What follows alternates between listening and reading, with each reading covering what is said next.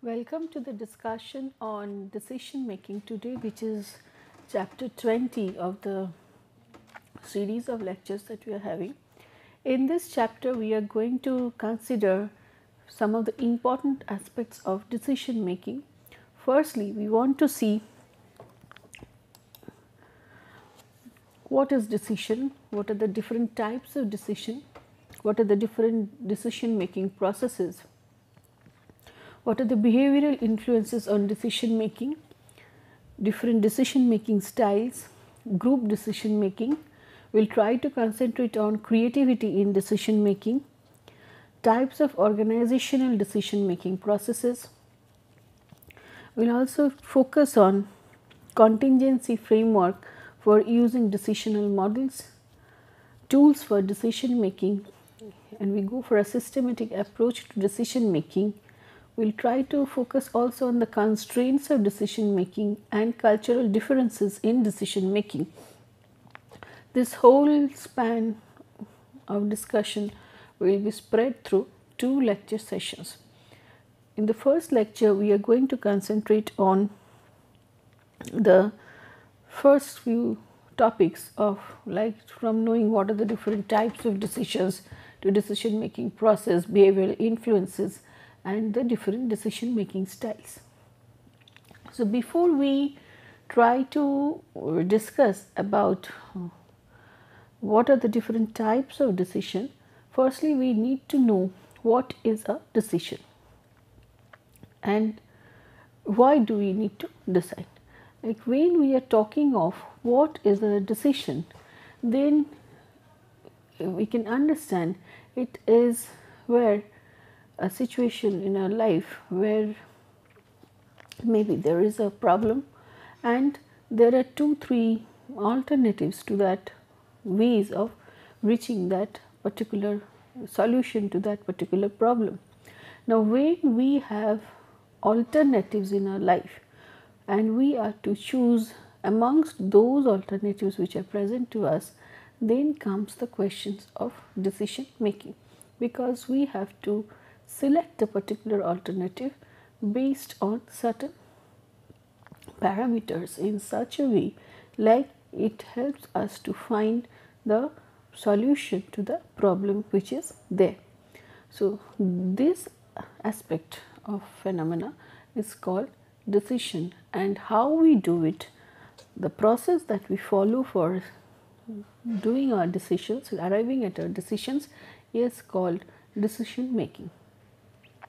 Before again we try to find out the process of decision making, then we should know what are the types of decisions that people face in life. For that, we will try to classify decisions required to be taken based on certain aspects. First type of decision that people generally take is called rational decision making, and we are trying to focus more on types of decisions.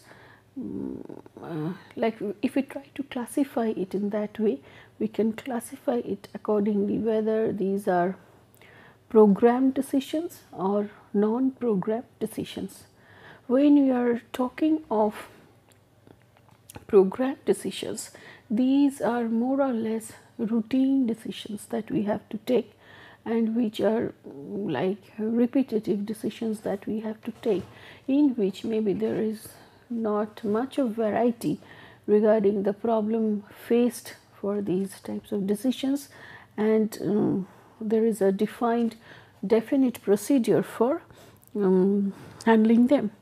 They are handled generally through set standard procedures that are and rules that are defined in the organization. So, these are routine decisions.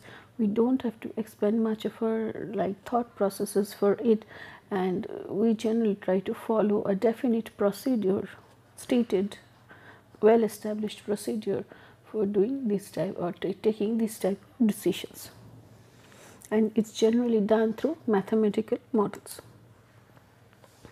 When we are talking of non-programmed decisions. These are novel and unstructured with no established procedure for handling the problem. So, there is a uniqueness in the problem with more of challenging aspects.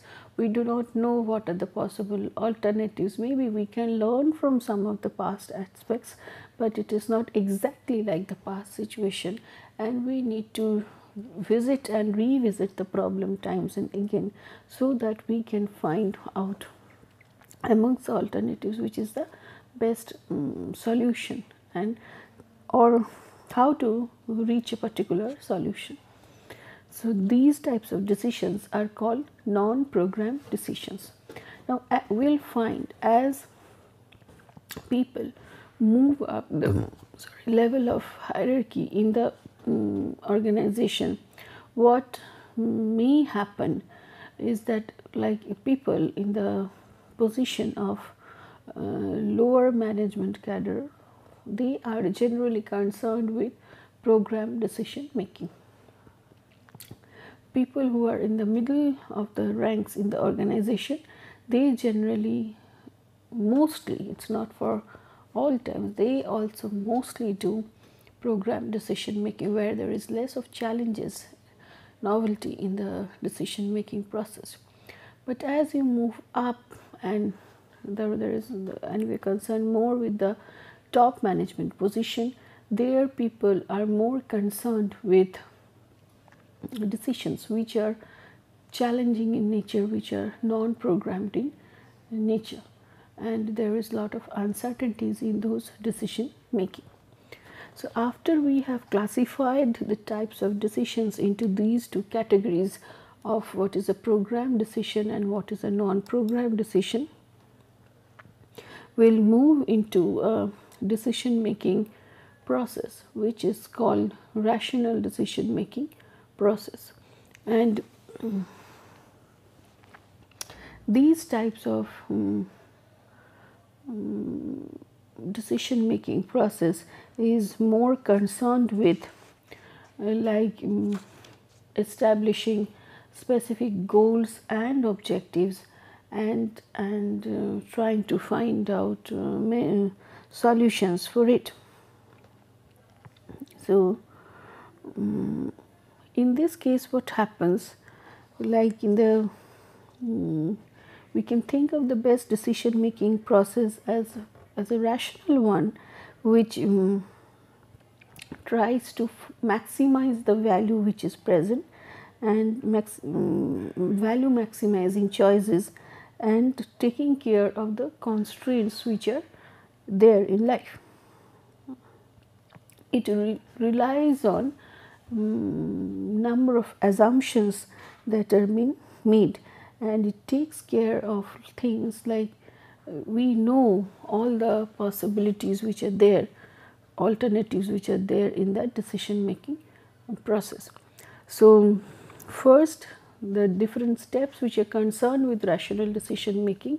First step is establishing specific goals and objectives and trying to measure the results for it. So, objectives, what they will do, they will describe the desired outcomes and state how to reach those outcomes. When we are talking of problem identification and the definition part of that problem identification, and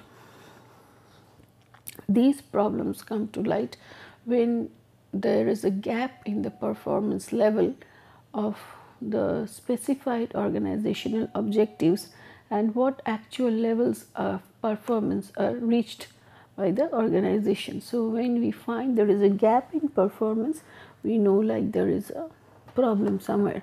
Why this problem, and like how, what happened so that we couldn't reach the objective as was defined.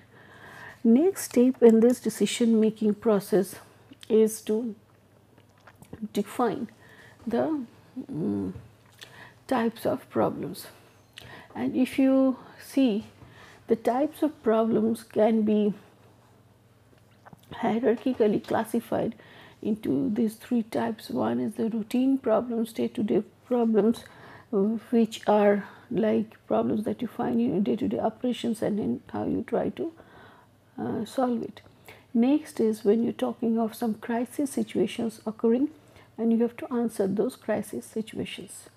So there is where you find like there is a gap happening, and you try to answer those issues. Third type of problem, which is like when you talk of finding opportunities. Here maybe what happens, you try to find out how you can explore the field which is there outside your organization in the environment, and you can better your performance, or how you can utilize the assets that you are having in terms of the people and the resources that you are having, and how you can use these resources to tap certain field which is maybe still not very crowded in the environment. That is where you try to know where your opportunities lie and in what sense. So these are the problems which, if you take opportunities to be one of the problem situations, these are to be found. Voluntarily you have to find these opportunities, and then you have to prepare yourself for like, so that you can maybe prepare yourself, keep yourself ready for grabbing these opportunities that are present in the environment for you. So these are the three types of problems if you are trying to classify problems according to their natures and complexities. When we are talking of defining the problems, it may be hindered. Definition of the problem is hindered by three major factors. So perceptual, one is the perceptual problems, where we try to select information. So we selectively perceive the problem based on certain information, and what sometimes it does is distorts the meaning of the problem at hand. This may happen due to like the person perception and the problems like of the person who is viewing this problem and the alternatives based on his or her personality pattern, attitudes, values. The person may see the problem in a certain light, see some parts of the problem and may miss out some other parts of the problem, or highlight on the selectively perceive only the negative part of that problem and try to overlook or generally cannot visualize the opportunity in that situation. So that results in perceptual problems and how it affects the definition of a particular problem.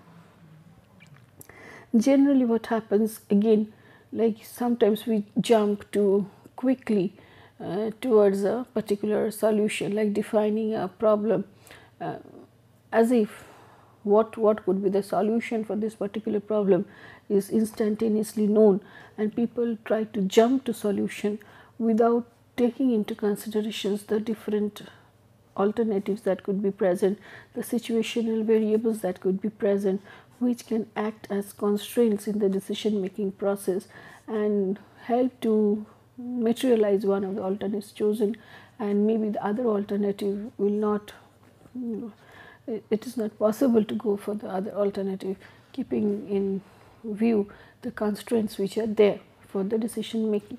But sometimes people do not give time for all these factors and they try to jump to particular solution, which if this hasty decision is taken, sometimes it may backfire in the sense your solutions are not working, or you find it was not timely enough to take these decisions, or because people were not involved, you didn't take care of the constraints which are present in the decision making process. So this is another of the hindrances when you are talking of types of problems and the hindrances that you face. Third is sometimes what happens, we do not go to the root of the problem, but we take the symptoms of the problem as a problem. So, what happens, like when there is a certain problem in the organization, there could be various symptoms which expresses people's dissatisfaction with the issues at hand or why they are not reaching certain objectives. So, what if we are concentrating more on the symptoms and take these symptoms to be the problem, we are not going to the root of the problem and trying to find out the solution for it. What we become more engrossed with is the working with the some symptoms and maybe trying to clarify issues related with the symptoms, but the root of the problem remains. And maybe in certain other situations, for temporarily, if we take care of the symptoms and we handle it, maybe temporarily we can find answer to a particular problem, but but because the root remains and the main cause is not removed or answered to, and we don't find alternatives to it, it may again come to the surface again some at a later point of time. So these could be the three hindrances while we are talking of hindrances while we are facing in defining the problem. Number one, there could be distortion in how we define the problem itself, by whether we take it something to be a problem in the negative sense and we don't try to feature, we don't try to see the positive points of it.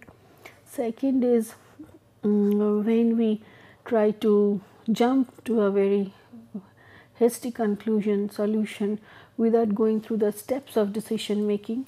And third is when we mistake some symptoms for a particular problem and don't try to go deep into the roots of the particular problem and find out what are the reasons for it. So what we generate may be some superfluous solutions and not answering the root of the problem. So these could be the three hindrances, in the three factors which act as hindrances for defining the particular problem. Next step in the decision making process, what happens is we have to establish the priorities of dealing with the problems. And like if we have 2, 3, 4 problems at a particular time, and we have to, and there is a scarce resource as far as decision making is concerned in terms of time, money, involvement of people and all these things, then maybe we have to prioritize the issues based on certain parameters and try to find out which are the problems which needs immediate attention to be solved. Like when we are talking of selecting the problems which requires immediate attention to be solved, maybe we are focusing on 3 ways of choosing those problems. One is based on the urgency of the problem, which is if we are under very time pressure and that problem has to be answered immediately, then that is called the urgency of the problem. What is the impact of the problem? If it has a very in-depth impact in the organization's performance, like day-to-day performance or even performance, like some aspects of the performance which are very much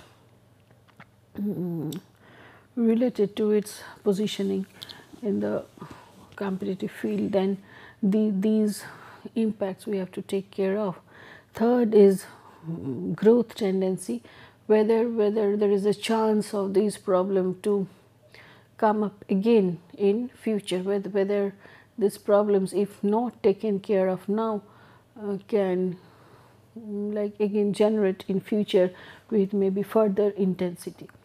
So this becomes further aggravated. So these are the 3 conditions which determines 3 yardsticks to determine if 2, 3 problems are there simultaneously, they exist in the organization, which are the problems which are to be attended first in terms of problem solving and decision making regarding those problems.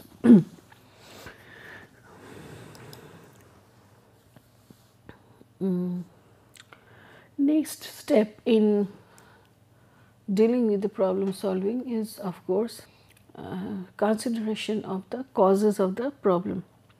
So, like we are telling, if you remember, like when we are talking of the not going by the symptoms of the problem, but trying to go to the root of the problem. Like if we are considering the cause of the problem, why this is so, and what is the exact problem, and why this is happening, maybe we try to find out the exact cause of a particular problem, and it helps to solve, it helps to make a better problem statement and find solutions to it in a much better way. So, and next step is finding alternative solutions to the problem. So, when we are talking of alternative solutions to a particular problem, first is it should be number one, guided by the objectives that are set by the organization. So, if you are to reach the objectives, then what could be the possible steps to reach that objective in a much better way. So, next is the alternatives should be judged in terms of their potential positive and negative outcomes. Like it's not enough to take or decide about or think about a particular alternative. Alternative should also always be stated in terms of the positive and negative outcomes. Like if you have chosen some path, what you gain by choosing that particular path, and what are the negative consequences if you take that particular path for a decision making, though for problem solving. Those are the things that should be clearly stated, should be there in your mind before you decide on, zero down on a particular alternative to be taken. Next is what, like when you are talking of the choice of an alternative and the probable outcomes that it should be leading to, then we have to judge about the probability of the alternative and its whatever possible outcomes that we are thinking of it. So, one is point one is that of certainty. How much certain you are that one particular alternative that you are thinking of will definitely lead to some type of outcomes, whether either it's positive or negative in nature. How much surety you have about the probability of certain outcome. Next is when you are talking of uncertainty, like when you really have no probability, no knowledge of the probability of certain outcome, you know the alternatives. Maybe this is a new alternative that you are thinking of. You have not tested it. You do not know, like it has never been tested by others. Also, it's a totally new thing that you are working on, and you do not know the probability, and you are very uncertain of like whether it will lead to a positive outcome or a negative outcome. And next is when you are ready to take certain risk, in the sense you have some mental idea about the outcomes, whether positive or negative in nature, but you are not very sure about the weightage of these two outcomes, like whether it will lead to more positive outcome or negative outcome, and maybe you want to take certain risk by just working with those alternatives and try to find out like whether actually it leads to a positive outcome or a negative outcome.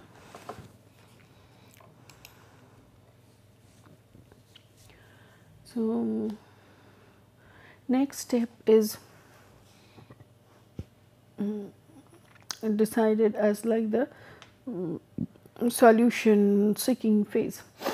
So, solution selection, in this what happens, like if the problem at hand is with multiple objectives, and again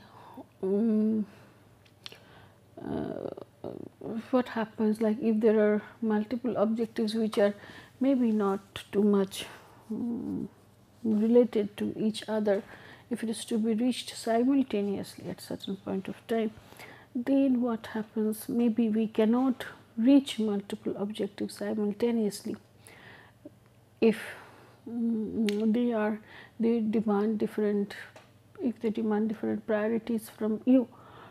So what happens at this time is, again we have to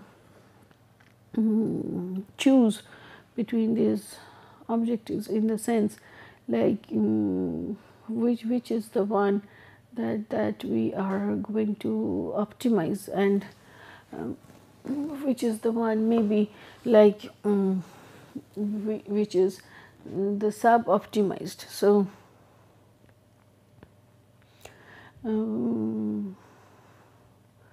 what happens, like the situation mentioned over here, like sometimes in search for profit and in search of organizational objectives, sometimes we do it as a sense of the societal objectives. And now, like if you are talking of sustainability issues, and when you're talking of taking care of the environment, people, and also the profit making objectives, like some organizations may find it very hard to balance all these three objectives if they are not able to establish the link between, like how can we maximize profit also while maximizing the other two things also, like the concern for the environment and the concern for the society at large. If you are not able to balance these three issues, so what happens, we may find like we are at crossroads of decision making, and we may neglect or sub optimize one of the objectives and try to optimize the other things. So what may happen in this case, so in order to find a balance between the multiple objectives, so that all can be reached simultaneously and we do not neglect one of the objectives while giving much priority to the other objectives. So instead of optimizing for certain objectives, what we can go for is a decision making which is more satisfying in nature, is selecting the alternative that will help the acceptable standards,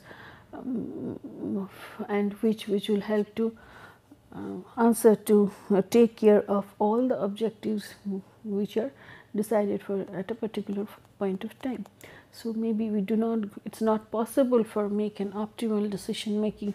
What we go for is satisfying decision making, when if you have to take care of the multiple concerns, multiple objectives which are there set for at a particular point of time, and if you have to reach all these objectives simultaneously. Next is when you're talking of implementation. So that is where people are involved, and decision making must be transformed into behavior.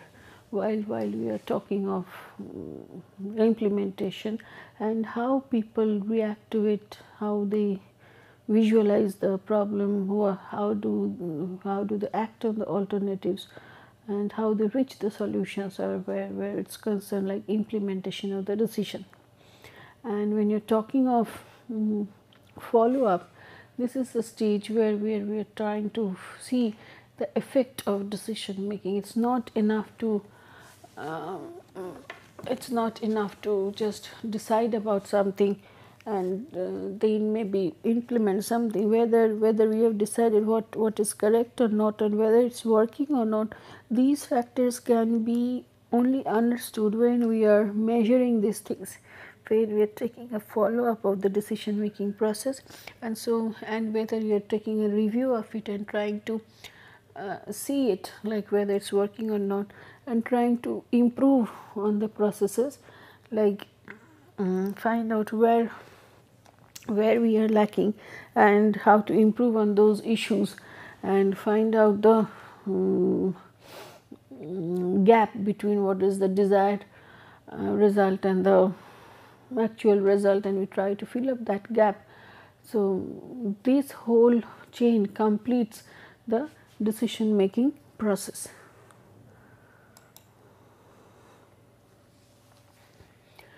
Now, when we are talking of taking some actions as far as decision making is concerned, then there could be few actions like changing the implementation, like how it has been implemented, on who are implementing it, and changing the implementation strategy, like how it's getting implemented, at what time, whom do I choose to implement my strategy. Or if it's not possible, we may think of changing the objective, which is very unrealistic if we have in the sense established the objective with much of more environmental scanning and discussion, internal discussions, and taking those decisions at the very strategic level. If the signals are not that we have decided on an objective which is too much, which is unrealistic in nature, or then it's not proper to go for a change in objective per se. If it is not too much out of place and your review signals like the original problem that you chose for, the objective that you chose for was not properly selected. Next is change the whole decision. Changing the decision means going for another alternative and or like reactivate it from start, like looking from the reviewing the situations from the start itself, like what could be the other alternatives possible, did we choose a proper alternative, did we do a proper survey of the solutions that could be done before we jump into solution, have we taken care of all the constraints that were present, and then after reviewing maybe we reactivate the whole decision making process. This could be the possible actions which is there when we take after we try to fill up the gap of the desired result and the actual result.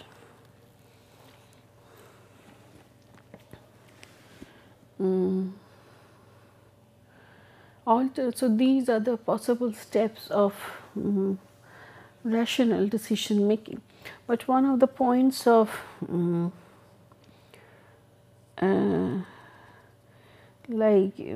rational decision making, which is maybe very hard to reach, is to know all the possible alternatives that are present to a particular objective at hand. Because what happens sometimes, people rarely have all the information they need or want, and people do not have access to it, or certain times it's not possible to predict all the consequences. So and sometimes people adopt to like early solutions. So early solutions, because they appear to be quick fixes sort of thing, and they help to like select reach some conclusions, early conclusions, and we maybe do not have to go to the complexity of the issues. So and what happens, like there could be conflicting goals of different constituents. When these things happen, then what we are maybe shifting from a complete rational model of decision making to what is known as a bounded rationality model of decision making. So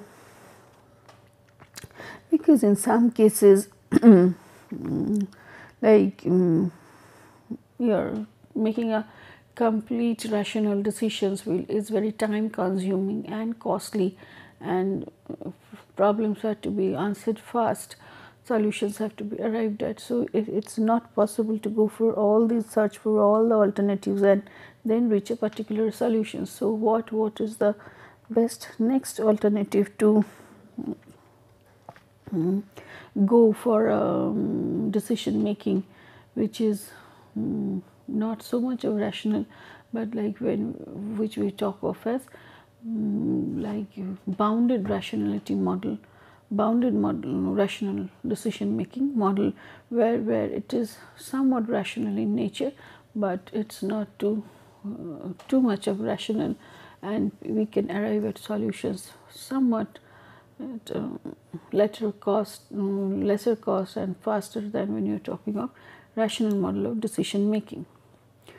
Another influence, another types of decision making which is least rational, in the sense like when we are talking of intuitional models of decision making, where what happens, where this is based on it's based on experiences and years of experience and intuitions people that have gathered, and it is based on distilled sort of experiences. So it is sometimes emotionally charged, also emotional process of decision making. So what happens, like when you are talking of intuitive decision making, maybe it's not rational in nature, but it doesn't mean like it is wrong. It's wrong because or it doesn't always mean like it acts opposite to the way of rational decision making. So what's happened is intuition is something that it depends on experiences that have been gathered through years, reasoning that have been developed through years, and we have tested it, and it's there, lies there in an unconscious level, and we try to utilize it when we're arriving for a certain decision. It doesn't mean like it's a very stereotypical decision, but yeah, we have a certain foresight and hindsight, like when you're talking of intuitive decision making, and sometimes it works because again it depends on the storehouse of knowledge, though, and some because it's sometimes not quantifiable. People do not try to like rely on this intuitive decision making, but it works, and it's some.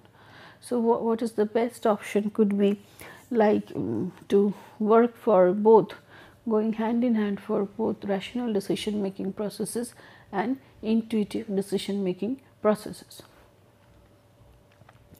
Next we can concentrate like after we know the different types of decision making processes, we can like try to find out what are the common errors or biases in decision making. What we find is that like one of the like most common error is like our bias, if you may tell, is a bias of overconfidence. Like sometimes what happens, we are overconfident that whatever path we have chosen, alternative that we have chosen, is going to yield result, and we are overconfident of our ability to make a correct decision. We don't want to consult others, we don't want to go for searching for solutions, and we rely too much on our ability for decision making, and that bias is called bias for overconfidence. Next type of bias is which is called an anchoring bias. In anchoring bias, what happens,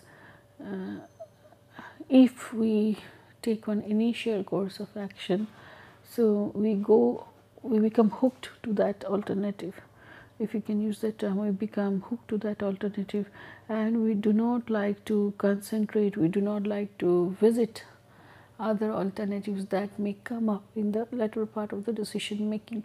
We try to reject those alternatives and we remain like loyal to the initial alternative that we have chosen for ourselves for particular decision making. So that bias is called anchoring bias. Third bias which is present, which is called confirmation bias. In that type, what happens, like we try to seek out information which tries to reaffirm the alternative that we have chosen, and we try to reject those alternatives which are maybe giving us a feedback like our chosen path is not working. So we only try to stick to those alternatives which reaffirms our decision that we have taken initially, and we try to reject those options which are giving us a different feedback. That is called a confirmation bias. Next, when you are talking of like availability bias, in availability bias, what happens, there is a tendency for us to base our judgment on things, on information that is readily available. We do not want to like work for in searching for the alternative. Something is readily available to us and we want to utilize only those information for decision making. We do not want to like work for finding other alternatives which could be there. We do not want to like think of generating other alternatives also. That part of the bias is called availability bias. Another type of bias which is there, which is called escalation of commitment. In escalation of commitment, what happens, like it is an increased commitment. Escalation is an increased commitment to a previous decision. So in spite of realizing fully like there is a negative feedback that we are getting of the original decision that's taken, and somewhere we need to change, but because we chose a decision and initial decision and much of our emotional involvement was there in the decision that we chose, so this part we go on showing our loyalty to that decision, because if we are changing our decision at a later point of time and maybe realizing the negative part of the thing, then what we are doing may be negating our original decision, which is going to lower our self-esteem or be a threat to ourselves, like maybe at that point of time we were not good decision makers. So to prevent that threat to the self, what people do in many cases, like they go on escalating their commitment to a particular initial decision taken, realizing fully well that in certain point of time like it is not working and it needs to be changed. So that this type of decision making is called escalation of commitment. There is another type of error which is called randomness error. In randomness error, what happens, there is a certain belief about which people nurture, like they can decide for everything possible on earth, they can even change random events, they are that much powerful, they good decision makers that they can take care of the random issues also. So this is again called a type of error which is called randomness error. Next part of error which is more important over here is like when we are talking of risk aversive behavior. What happens, sometimes people reach a particular solution because they do not want to take much risk with the alternatives which are based more on uncertainty. We do not know what are the possible outcomes to it. We do not have any first hand information about the weightage of the outcomes. Like whether we get a more positive outcome or a negative outcome for it. So, so what people want to do is they try to prefer less risky solution in the sense, and they settle for a moderate outcome as far as the gains are concerned. So, these are in certain cases some of the errors which are involved in the process of decision making. Next, we will try to focus on some of the behavioral components of the decision making, or rather we will talk of the behavioral influences in decision making. One of the primary influences that we have in the decision making process and is like is that of like the values like people are having, and these values are guidelines which are used in confronting a particular situation and which requires a choice. So, sometimes values come in place and try to help us to decide like which is the best alternative for a particular problem. So, what is done is establishing the objectives based on the and trying to make value judgments, selecting the opportunities and try to find out which is the best alternative based on whether the what is the giving weightage to the objectives based on its value dimensions, trying to look into the alternatives based on its value judgments again, like which is more virtuous in nature and how it adds values to the organization. And after that we select a particular alternative, and then when it comes to implementation, values actually influence the means chosen for implementation, whether you take an ethical route or not. All this will be guided by the values that influence the implementation phase. So, again evaluating and control the value judgments will define like what are the corrective actions that needs to be taken. So, person's value system and whether that influences his decision on taking for the organization, that matters a lot, specifically when we are choosing for the objectives, when you are choosing for the alternatives, and when you are choosing again for how to implement this decision making process. We have already discussed about the propensity of risk, which is like when we talked about risk aversiveness. This is a part of personality characteristics which tells like how much risk taking we are. So,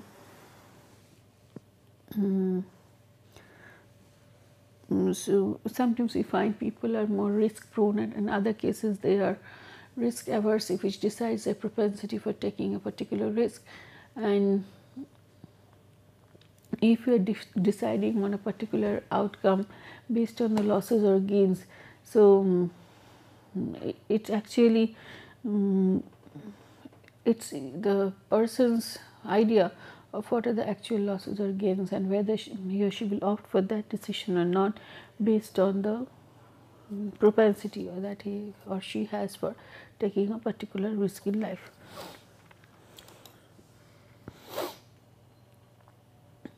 Next is important point is that of potential for dissonance, in that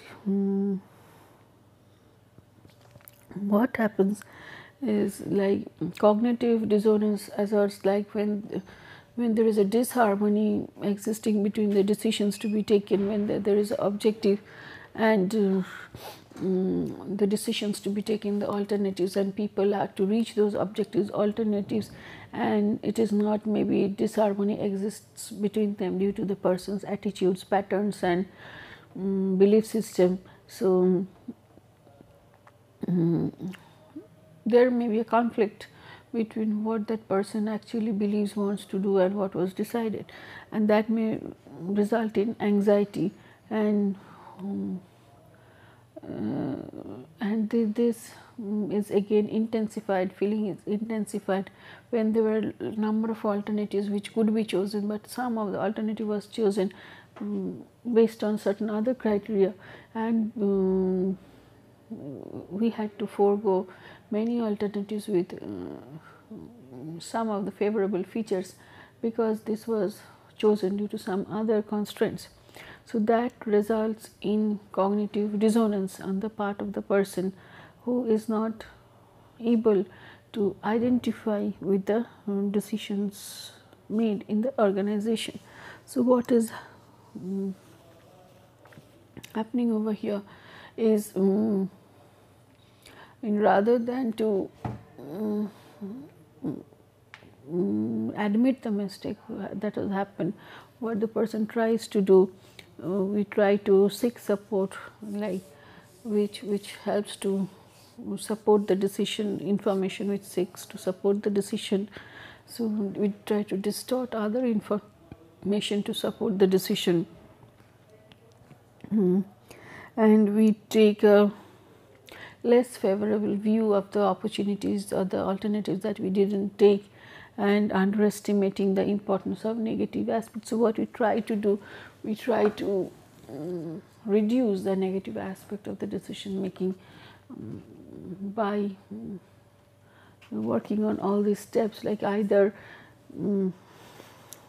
looking at other alternatives, giving less importance to them, or giving less importance to the negatives in the present decision that has been done.